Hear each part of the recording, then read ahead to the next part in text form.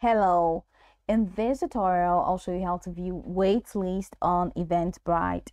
To view the waitlist on Eventbrite, these are the steps that you need to take. First, go to eventbrite.com and log in with your account credentials. Then, once you're logged in, click on your profile icon in the top right corner, displaying your email address.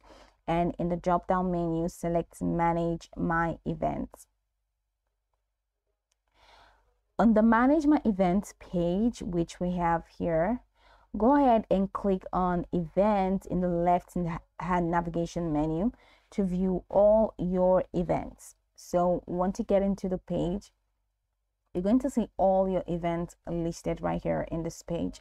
So choose the event you want to check the waitlist for by clicking on the name of the event. Now, I don't have an event live. This is just a draft, but let's just click on it.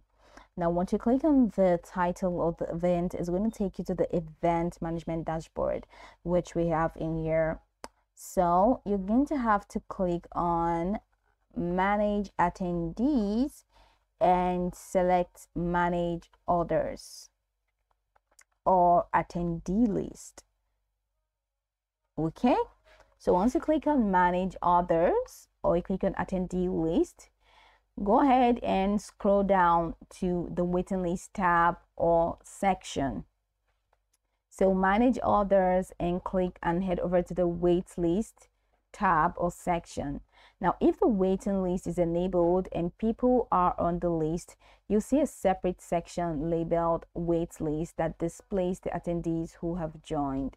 And you can see their names, email addresses, and ticket type preferences.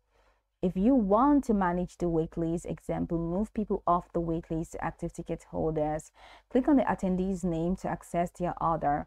And if a ticket becomes available, you can manually transfer them from waitlist to active ticket list and notify them.